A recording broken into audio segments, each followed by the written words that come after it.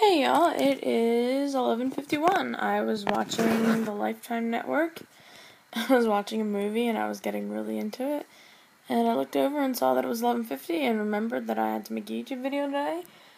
And I don't have time to sit and edit a video, so I'm gonna make this video. Yeah.